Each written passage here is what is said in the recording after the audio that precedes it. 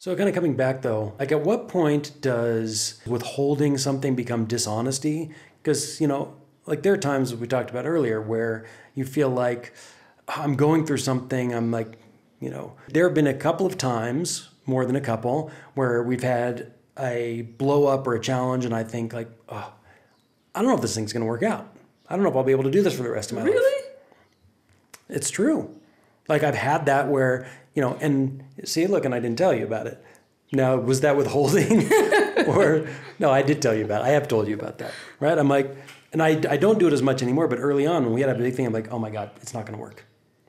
And pretty much that doesn't happen nearly as often when we have like a bigger blowout. I'm like, okay, yeah, we're just going to get through this like everything. But even in the last couple of weeks, there was this moment of just like, oh my God, can we do this? But now, of course, I don't share that. Yeah. But I don't know if that's withholding or if that's just me saying like that's just a part of, I can just tell you. I do that sometimes, And then at what point does that, does that withholding become lying? I don't know. What do you think? I don't know. At what point? Maybe when like for certain, like it's not coming from anger or like reaction that I don't want to do this anymore. Like, when you're done. Like, I complain about like my business. I don't want to do this anymore. It's too hard, but I know I'm not quitting. But maybe if I knew for sure, like I can wake up and do this again and I was withholding, then that actually is dishonest, So I think like there's reaction and there's knowing. And I think we all do know when. I don't think we all do. You don't? No, not at all. I think you can get to like, where you can get to like, I'm really frustrated in my job, or I'm really frustrated in like, I go back to like my first marriage. Like I'm really frustrated in this, It's like, oh my God, I'm going to keep going. When I look back, I was like, oh, there were a lot of signposts and things that I didn't see, okay.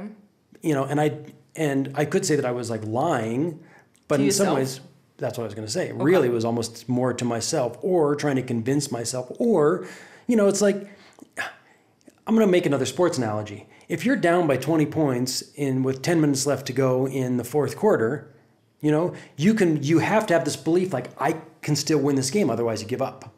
The reality is from the outside, and when you might look back afterwards and you still got your butt kicked, you can say, I had no way of winning that game.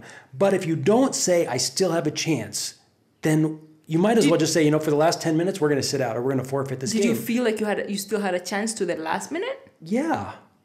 Yeah, I absolutely, and in almost everything that I do, when I do it like that. So you felt like you still had a chance, but you still went ahead and filed for divorce? Oh, well, at that point, once that happened, that was over.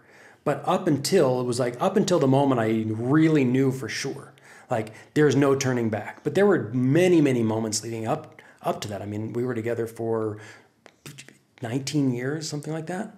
So leading up to that, actual moment, like I can look back and say, oh, there were many, many times where it was clearly over. Okay. But yet I kept still fighting like I was, like I was a quarterback in a football game and I was down by an insurmountable amount, but I played as though I still had a chance. Yeah, and then when it's done and when you got a divorce, didn't you feel like I did absolutely everything I could 100% to save my marriage and it didn't work? 100%. Okay. But that's still different because all the way up through, you could easily go back and say, like, you were doubting this for a long time, yet you stayed in it. You were lying. You were lying to yourself or you were lying to your wife. I don't think so. I think as long as you're honest about like, I am going to give this a chance. Sometimes what to other people seems like lying to ourselves is just like hopes and dreams, So even like you gave an example of Nelson Mandela, someone could have looked at him and said like, you're totally lying to yourself. Right. Cash in your chips. You're going to die in that prison. Yeah. So I think like sometimes we all need to lie to ourselves in order to achieve something. Yes, right. But then at what point is that lying, and at what point is that like really staying motivated or keeping your eye on the goal, knowing that sometimes you don't get to your goals? And that's my point. Like even when we go back to like this Dave and Rachel Hollis thing, or we go back to this stuff in a relationship, at what point does it become I'm withholding or I'm lying? And at what point is it, I'm so committed that even though I'm down by an insurmountable amount with not enough time left to win this game, I'm still going to show up and fight to the very, very end. I think you just named I think you just named it, is just like speaking about it. Like, I am gonna win. Like, I probably have no chance of winning this game, but I keep trying. And I think what they missed was to tell people, like, we are almost losing this game, but we are doing everything that we can to make sure that we win. Yeah. I think that's what they missed. While I agree with that, I also want to say that I fully and 100% believe that at the same time, you can actually have a really great marriage that you feel really committed to and you're working really hard for, and it feels really good. While at the same time, you're like, I feel like there are times, yes, at the same time, you feel like I'm winning this game, I'm doing it, I'm coming back, and, I don't even need to, like, address the negative because I know I'm going to win this game. While at the same time, you're just totally getting your butt kicked. And I think those two things and I think that's what's so hard for everyone to understand, including I don't know if I can cognitively, I might be able to understand it in my brain and speak it, but is it like in my cells? Is it in my true deep understanding that at the same time, I can feel like I'm winning and I'm doing it all while at the same time, also feel like I'm totally getting my butt kicked. And then I just which one am I going to focus on? I want to focus on my the one question that feel is better. to learn from that experience is are we just gonna keep trying and then over a period of a month we're done? A month? Come on. I'm going to give this more than a bad month. Okay, we have a really good relationship and we struggle. Do we avoid the struggle and not talk about it and just show people and our friends we have this amazing relationship? Or I want to be able to yes, I have a good relationship, and also at the same time, I don't want to show it's perfect. Yeah, well, it's definitely not, and I think that's okay. And when I think back, there was a period of time during our podcast while we were recording where we had about 3 or 4 episodes in a row where 2 of them were where I felt like there was negativity that was almost dripping through the microphone. And then a couple of times I'm really every time we're going to show up, and it also happened on podcast day. Where we just woke up and it was just ugh. I'm like, oh, is this basically going to become the dysfunctional relationship podcast as opposed to the interracial relationship podcast? And I had to wonder that, and I was like, oh, I don't want to every time someone shows up to be like, ugh, I don't want to listen to this. These people are Debbie Downers. But I want to be authentic about it. Being in an interracial relationship is not so easy. Well, being in any relationship is not so easy. But also the added part about being in an interracial relationship is not so easy. So I don't want to come here and pretend everything is just so rosy. It's not. And the only thing I would say to that is that the rosiness in more places comes when we can actually say, you know what, our challenges are like when we go to the gym. When we go to the gym, Bosco makes us lift weights until we're cannot do one more weight. And then we walk home or, and it's oh, I'm sore. I wake up the next day and it hurts. But yet we still show up every day for it because we actually appreciate the positive impact of the pain of lifting weights that are too heavy. And in that way, I think too, in a relationship, the shift is that whatever we're going through and these challenges, we can either be oh, this is really too bad, or we can be yeah, it's kind of like going and getting our butts kicked at the gym. If we keep doing it, we actually get stronger, and therefore the benefits of the struggle far, far, far outweigh the fact that we're sore in the morning. Yeah, true.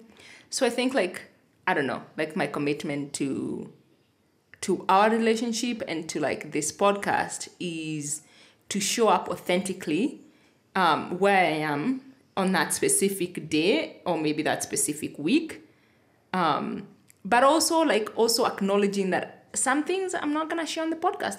I'm still processing them, right. In the same way that if I'm feeling whatever we're feeling is that sometimes we say, you know what, let me sleep on it before to see if it's really true, or if I'm just having a crappy day and I'm going to say, I feel whatever, or you, or my blaming of you is maybe it's just me and I need to sleep on it. There was one time I read that book. I think you read it too. Is 13 things mentally strong people do not do. Mm-hmm. And one of them was just reacting and calling friends to talk about everything that's difficult.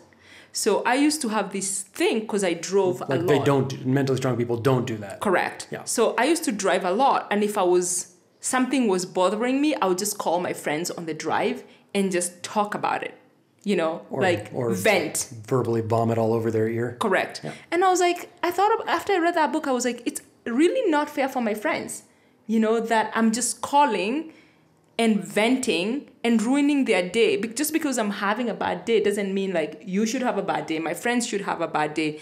I was like, why don't I just first sit with what I'm going through? And it's what I've been doing. Like, if I'm having a hard day, I don't necessarily call my best friend and vent. Yep. I sit with it. And then if I decide I still need to vent, I call her and I ask. And I think it's even appropriate to ask the other person, can I vent? Ask for permission before you start venting on someone, because sometimes it just kind of feel like it's just being dumped on you. And so even that, I think it goes to our listener. I don't want to be dumping stuff on our listeners all the time. And I think that's just a nice way to kind of bring that around, is that, is this balance, right? Between just honesty is just not necessarily so cut and dry, is that we're human beings and many things can coexist at the same time within us. Yeah, I guess for people like me who follow Rachel Hollis and Dave, it's they're human beings. People make mistakes. You don't actually know we really don't know what's going on. Yeah. Yeah, and of course you really can't know what's going on if nobody shares it. So I think we have a commitment to share while also being respectful of what is okay to share between us and our own, where we are at it, but then also being respectful of making sure that we show up with authenticity and not putting on some perfect face. Yeah, but I have a really perfect face. Pretty close to it, anyway. I don't mind looking at it every day. Well, anyway, thanks for joining us for this week's podcast on It's Not All Black and White. My name is Sarah. I'm black. I'm Matthew. I'm white. This is the Interracial Couple Podcast, and we'll see you next week. See you next week.